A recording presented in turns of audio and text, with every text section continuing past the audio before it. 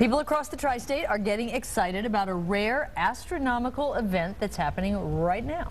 It's the transit of Venus. 9 News reporter and meteorologist Sarah Walters live at the Drake Planetarium, where folks are checking it all out. Sarah?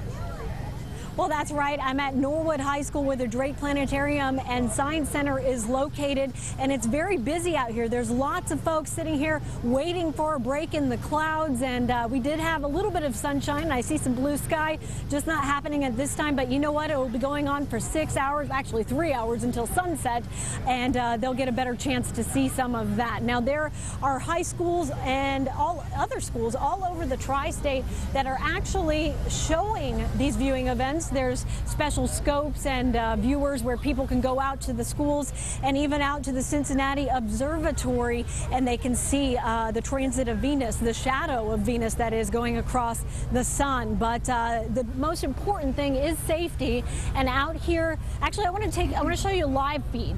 Let's take a live look right now so we can see what the transit looks like. It's from NASA.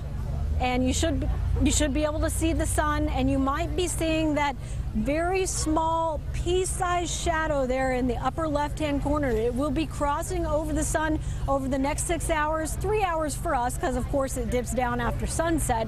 But the most important thing to remember when you are viewing the transit of Venus is safety. You do not want to look directly into the sun. Could damage your eyes.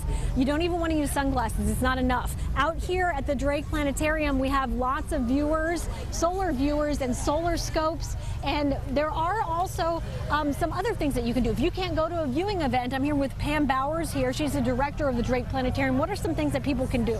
Okay, you can use a pair of these solar shades, and you can look directly at the sun with these. You can also build your own solar viewer. Okay, so there's a couple things people can do, and like we showed them the live feed, that's the best way. If you don't want to get off your couch, right, or head out to an event like this. 3 more hours before the sun sets. That's right. So you have plenty of time to do all these things. And we talked to Pam yesterday, and I've got more information online. Go to WCPO.com to find out where you can go view it, and also to get that live feed and get more safety tips on how you can view the transit of Venus safely. Guys?